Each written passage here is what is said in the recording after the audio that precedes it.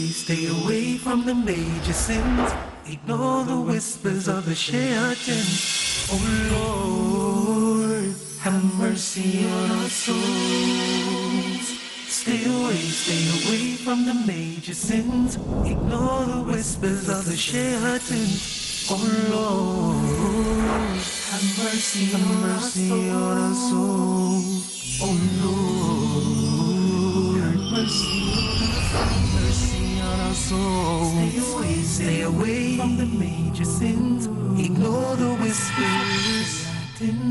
Oh Lord, have mercy on us. Have mercy on us all. Assalamu alaikum wa rahmatullahi wa barakatuhu. Brothers and sisters, welcome to a brand new episode, 26 Ways to Be a Good Muslim Parent, with myself, Muhammad Tim Humble.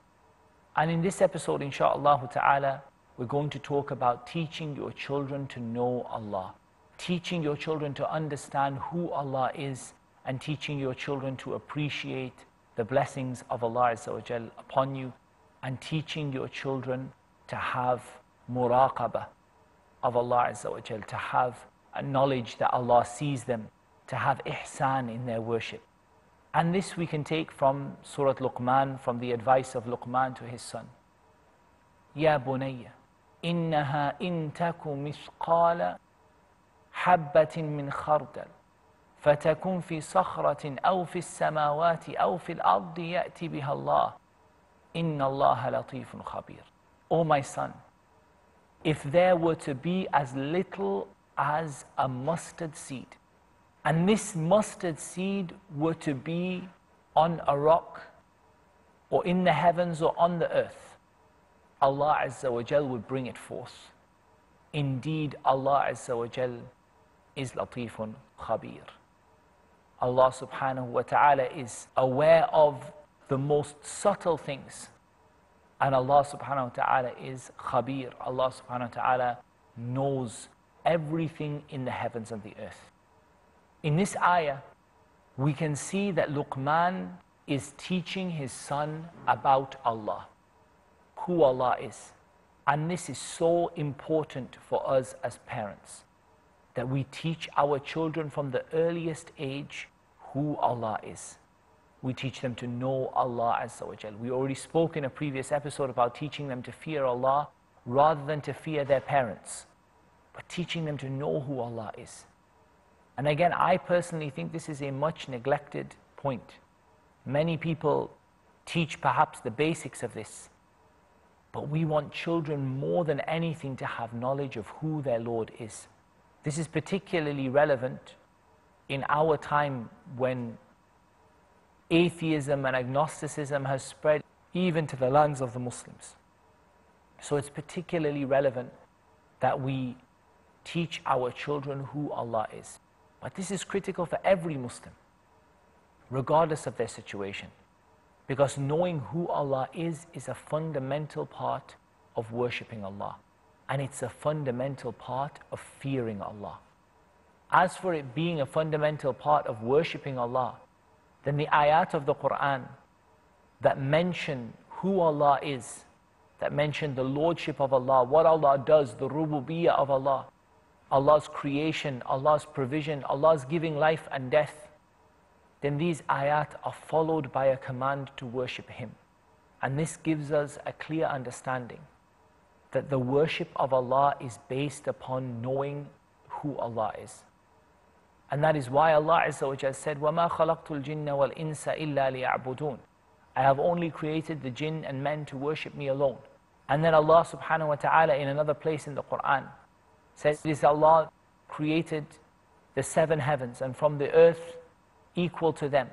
He sends down His command between them, لِتَعْلَمُوا, so that you may know that Allah Azza wa Jal is able to do all things. لِتَعْلَمُوا أَنَّ اللَّهَ على كل شيء قدير وأن الله قد أحاط بكل شيء علما. That Allah is able to do all things and that Allah has surrounded everything in His knowledge. So these two ayat together tell us that Allah created the heavens and the earth in order that we know Allah, and Allah created us in order to worship Him. And there is no contradiction between these two. Rather, knowing Allah is what leads you to worship Allah. And you worship Allah based upon your knowledge of who Allah is. So teaching your children to know who Allah is fundamental to them fulfilling their purpose of worshipping their Creator. And indeed, to worship your Creator, you need to know who that Creator is. But likewise, knowing who Allah Azza wa Jal is and knowing the names and attributes of Allah subhanahu wa ta'ala, knowing the description of Allah Azza wa Jal as Luqman described to his son about the knowledge of Allah, about the fact that Allah Azza wa Jal sees everything and hears everything. Every single one of the names of Allah that you learn has a meaning and it has an application in your life. Sometimes more than one application. And sometimes one of the sad things that we do with regard to our children is that we teach them the name without teaching them how to apply it in their life. So let's look at what Luqman said to his son. Oh my son, and look at the way he calls him, Ya Bunay. He didn't say Ya Bani, oh my son.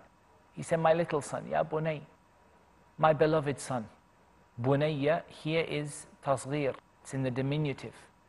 Means my beloved son, my little son. If there was as little as a mustard seed. And he's giving an example now, an example you can relate to. Because you know what a mustard seed, and it was in a rock, or in the heavens or in the earth. Allah would bring it forth. And so he's building an awareness and a muraqabah of Allah Azza wa Jal in the heart and in the soul of his son. So he's building an awareness or a knowledge that Allah Azza wa Jal is watching him, and a feeling that Allah subhanahu wa ta'ala is watching him. And again, this relates to what we said about hope and fear. He's not saying to his son, I'm watching you, I know what you're doing. He's saying to his son, Allah is watching you and Allah knows what you are doing. So he's building that muraqabah of Allah, that feeling that Allah is watching you.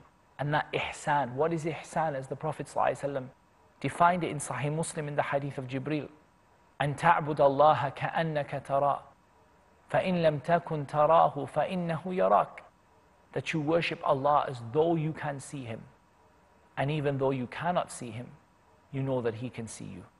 And this is a perfect example of teaching your children to know Allah in a practical way. Teaching your children to know Allah in such a way that your children feel like there is a practical aspect to that. There's a way to implement that. So they know Allah can see them, and they know that means that they have to be conscious of Allah. They know that Allah can hear them, and they know that means they have to be careful about what they say. They know that Allah is the most merciful, so they are conscious that they never lose hope in Allah. And they know that Allah subhanahu wa ta'ala is severe in punishment. And so they never stop fearing Allah. And insha'Allah ta'ala, we will speak more about this insha'Allah in the second part of the episode, how we can teach our children to know Allah subhanahu wa ta'ala, and how we can give them a practical implementation of that knowledge, how we can get them to go beyond just learning names or just learning ayat of the Quran, and actually getting practical knowledge about Allah subhanahu wa ta'ala that leads to them fearing Allah Azza wa Jal in their life. And so that is what we take from this statement of Luqman alayhi salam when he said this to his son. And insha'Allah, after the break, we're going to cover this in more detail. Until then, Assalamu alaikum wa rahmatullahi wa barakatuh. Stay away from the major sins. Ignore the whispers of the shaitan.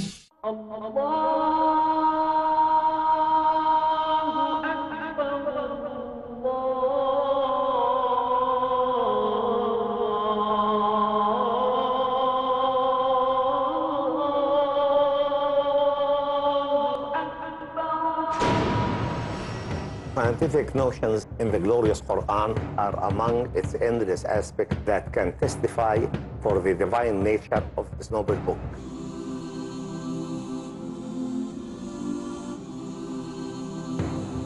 These scientific notions are probably the best addressed to the people of our time. I am Zaghlul Al-Najjar. Please join me in this program to discuss some aspects of the scientific notions in the glorious Quran. سنريهم آياتنا في الآفاق وفي أنفسهم حتى يتبين لهم أنه الحق. He created the universe to him. Appreciate the word-to-word authenticity of scientific notions and proven facts mentioned in the glorious Quran 1400 years ago in Scientific Notions in the Glorious Quran. Tomorrow at 8 p.m. and repeat telecast at 8:30 a.m. India on Peace TV.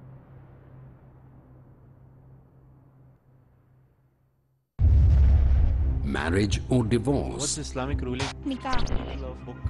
Solution or problem? Heaven or hell? There is a misconception. You choose. Beauty, wealth, family status, virtue. Decide what you want. Decide your choice. Be sad or be happy. It's your choice. Join Dr. Zakir Naik in Better Half or Bitter Half next on Peace TV. Stay away from the major sins. Ignore the whispers of the shaitan. Assalamu alaikum wa rahmatullahi wa barakatuhu. Welcome back, brothers and sisters. So we came to the ayah, Ya bunayya innaha in taku mithqala habbatin min khardal fatakun fi sakhratin aw fi samawati aw fi al-ardi ya'ti biha Allah inna Allaha latifun khabir. O my son, if there were as little as a mustard seed in a rock or in the heavens or the earth, Allah would bring it forth. Indeed, Allah is latifun khabir. So we said that this is quite clear in the ayah, because while Luqman is explaining that Allah is Al-Latif, Al-Latiful Khabir, he gives a practical example of what that means, an implementation that the child can practice in their life. What does it mean that Allah is Ar-Rahman Ar-Rahim? It means He's the most merciful, the bestower of mercy. But what does that mean? Give me an example. An example, look at the mercy Allah had upon such and such, upon the man who killed 99 men, then he killed another to make it 100, then he repented and Allah had mercy upon him. Mercy Allah had upon the person who brought 99 scrolls of their evil deeds and could not have a single good deed among them, except this bitaqa, this card upon which was written La ilaha illallah. So Allah Azza wa Jal forgave them and made La ilaha illallah outweigh those bad deeds. So subhanallah, it's about giving practical examples. Look at how Luqman gives a practical example. If there were a mustard seed, as little as a mustard seed, in a rock or in the heavens or the earth, Allah would bring it forth. What does this mean? Inna Allaha latifun khabir. This is the meaning of Allah being latif, that Allah knows the most subtle things. Allah subhanahu wa ta'ala is subtle, and He knows the tiniest of things, and He can bring the tiniest of things forth. And Allah is Al-Khabir, the one who knows everything, the one who is aware of everything, the all-aware. And so He gives an example of this, and this is very important. And what I want you to take most from this ayah is the practical nature of implementing the knowledge your child knows. Knowing Allah is the greatest form of knowledge that a Muslim can have, to know your Lord. But if it doesn't lead to action, it doesn't benefit.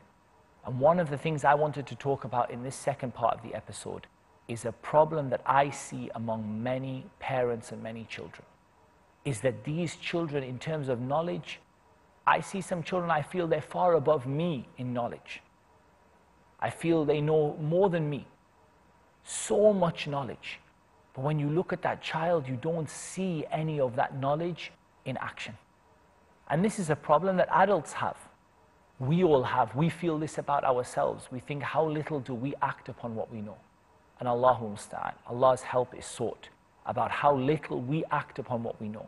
But the greater concern is not only do we sometimes not act upon what we know, but sometimes we instill the same sort of behavior in our children. So what we want to change in this, or what we want to give as a tip for good parenting in this, is that when you teach your child something, immediately think, how can I give this a practical dimension? How can I see whether my child is practicing what they know? So you teach your child about the voluntary prayers. You don't teach them about the voluntary prayers and then the next time the prayer comes, allow them only to pray the fard. You have to see them practice it. They have to practice it in their life. Every time you teach them, ask them to practice. Some parents may say, but that means I'm going to have to teach my children really slowly because my child wouldn't be able. I teach them 100 things in a day. And this is exactly what I'm saying. That I see some of these children that subhanAllah, they learn in a day hundreds and hundreds of things about Islam. But nobody ever checks to see whether they practice those things, whether they implement them in their lives. And I believe that the stronger method of teaching, the better way of teaching, the way of teaching that is closer to the sunnah when it comes to these aspects, is to allow your child to learn slowly, but to require them to act upon whatever they know. It is said about the companions, or some of the companions said, radiyallahu ta'ala anhum, that we did not used to go beyond the memorization of 10 ayat before we learned their meaning and we acted upon them. They were not in a rush to be Hafidh al-Quran. This is from the way of teaching in our times. This is not from the Sunnah in anything. That they were not of a rush to be Hafidh al-Quran. They were in a rush to implement the Quran, to practice the Quran. So they would go 10 by 10 by 10 by 10 ayat.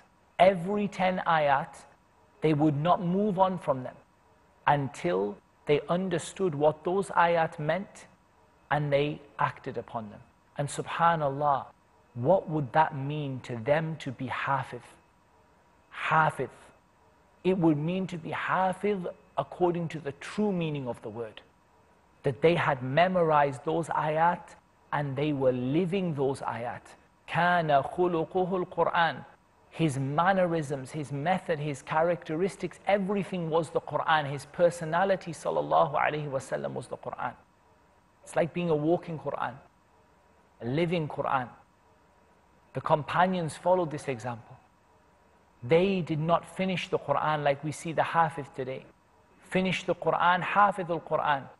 And we sometimes see them doing haram, going out, living haram, eating haram, earning haram, lying, cheating, stealing, all sorts of problems.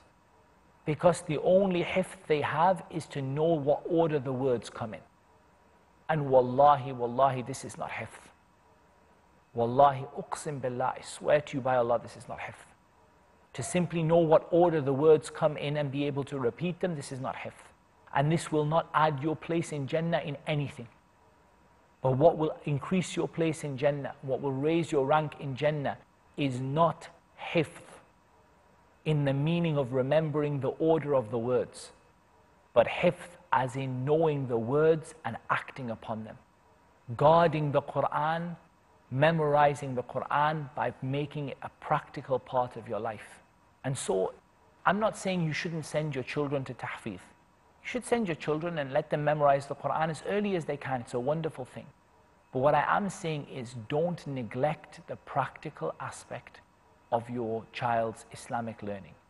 If it's a matter of who knows the most raw details, the most facts, then I think Iblis would beat you and I. I think that Iblis would beat both you and me in knowing about Allah Azza wa Jal, in knowing facts about Allah, in knowing the truth of Jannah and Jahannam. Iblis would beat you and I. But how much of that does Iblis act upon? Zero. Absolutely zero. Whereas you and I hope to act upon as much as we know. Knowledge is either a witness for you or a witness against you. It's either going to be a source of raising your rank in Jannah or lowering yourself down the levels of the hellfire, wal-'iyadhu billah. So we have to ask ourselves what we want our knowledge to be.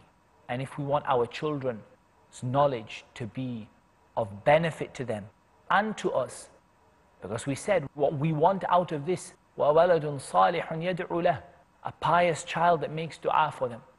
For us to get that, we have to talk about implementing what they know and not just talk about them knowing facts about Islam. Because Iblis knows a lot of facts about Islam, but it didn't benefit him anything. A lot of children I see today, biggest problem I see in kids. Recently took a whole load of kids out for a winter camp, went out, spoke with the kids, we spent a week with them, playing with them, teaching them. And I found these children's factual knowledge of Islam to be amazing. Just their memorization of the seerah alone, some of them could have comfortably passed a seerah exam in a top Islamic university, even though they were, between 10 and 15 years old. Some of them could comfortably have passed a seerah exam in a top Islamic university. But when we came to talk about problems in life, we found a lot of issues with those kids. We found a lot of haram, a lot of problems. And yet their Islamic knowledge was excellent, really good. So what's the problem? The problem was implementing, putting it into practice. And this is really what we have to understand. So when it comes to knowing Allah, it's not about memorizing the names of Allah. It's about memorizing the names of Allah and then knowing them. Now, one strategy you can do is, because we know very young children have limited ability to understand, but they often have a very good memory. There's nothing wrong with encouraging your child to memorize at a very young age, letting them finish the Quran, and then going back through it and going through the implementation and the understanding and the halal and the haram. There's nothing wrong with that. So I'm not saying, please don't understand from me that I'm saying your child should not do hifz, your child should not learn the seerah. No, but what I'm saying is, if you are loading them with information when they're very young, because they've got the ability to memorize, that's fine. But make sure that when you load them with that information, you at some point have a clear plan as to how you're going to turn that information into real value, which is action. As Allah Azza wa Jal mentioned in Surah Al-Zumar, أَمَّنْ هُوَ قَانِتٌ آنَاءَ اللَّيْلِ. As for the one who is devoutly obedient during the night, standing, prostrating, bowing to Allah subhanahu wa ta'ala. أَمَّنْ هُوَ قَانِتٌ آنَاءَ اللَّيْلِ سَاجِدًا وَقَائِمًا, prostrating and standing. يَذْكُرُ الْآخِرَةِ, as we hear in the ayah in Surah Al-Zumar, in which Allah subhanahu wa ta'ala says, أَمَّنْ هُوَ قَانِتٌ آنَاءَ اللَّيْلِ سَاجِدًا وَقَائِمًا يَحْذَرُ الْآخِرَةَ وَيَرْجُو رَحْمَةَ رَبِّهِ قُلْ هَلْ يَسْتَوِي الَّذِينَ يَعْلَمُونَ وَالَّذِينَ لَا يَعْلَمُونَ.